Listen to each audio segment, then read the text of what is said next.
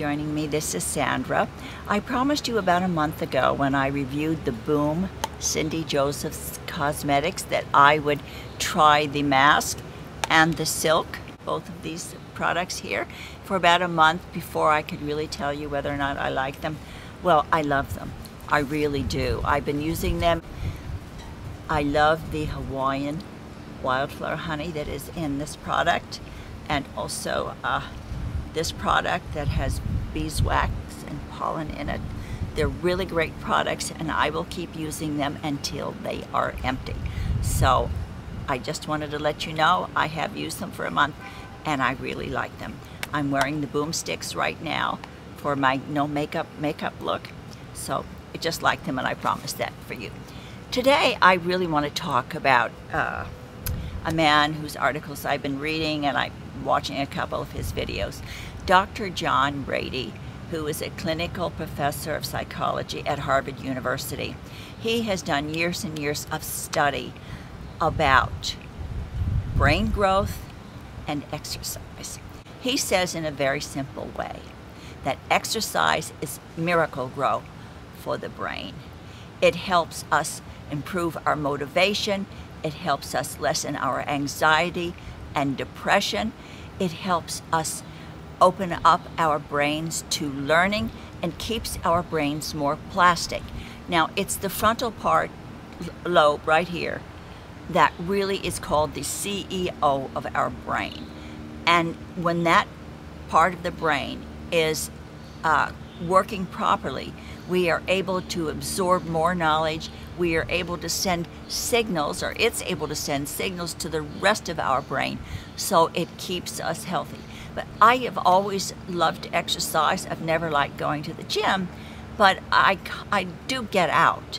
But sometimes I have to tell you, the older I am, and now for the past 17 years that I have been a writer, sometimes I'm very sedentary because I am sitting in front of my computer longer perhaps than I should be.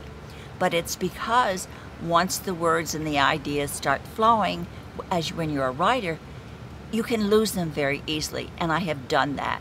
One time my dog wanted to go out, so I stopped everything, and I had words flowing from my brain that came from God. I don't know, it didn't come from my brain, but it was really good writing.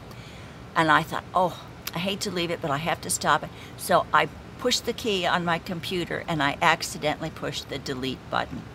Well, that wonderful part of one of my books never happened because it was gone forever, and no matter how hard I tried, I could never recreate that wonderful page of dialogue that I had written. Dr. Raity says that exercise and the prefrontal part of our brain turns on our attention system, our motivation, and our memory. And isn't it wonderful that exercise is free? Even if you are confined in a chair and you can't go out and walk on your own, you can still exercise by moving your arms, by stretching your muscles, by just, creating some type of movement within those parts of your body that you can move.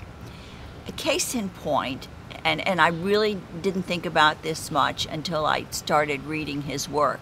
My husband has always driven me crazy because I am very laid back, I'm quiet, I'm thoughtful, I'm in my head a lot thinking.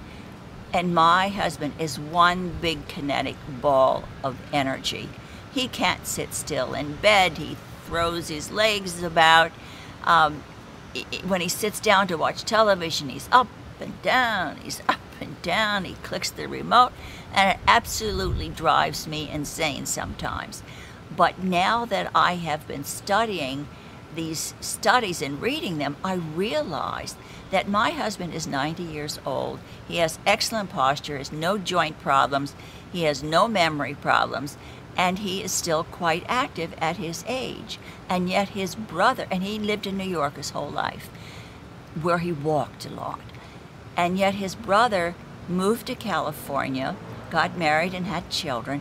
But in California, because There are very few places you can walk. He and his wife, mainly when they go out anywhere, they get in the car and they drive to that place.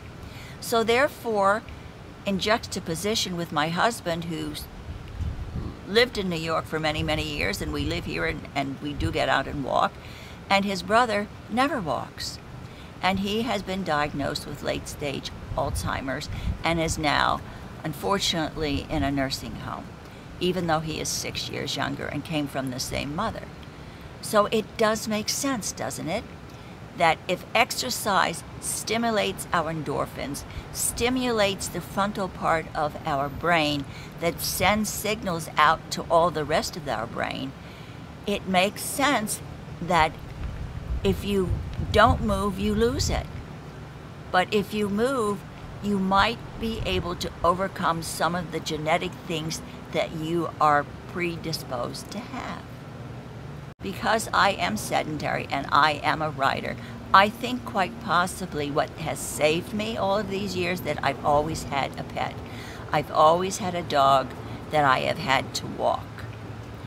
And I get out now here in South Beach about 3 times a day, and then my husband and I, if we're not going out, we take a nice evening stroll with the dogs.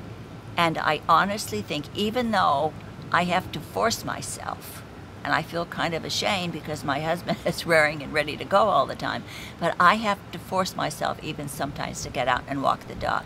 But once I'm out there, I feel wonderful, and when I come back, I feel energized and I feel good. So there is something too. If you don't use it, you lose it.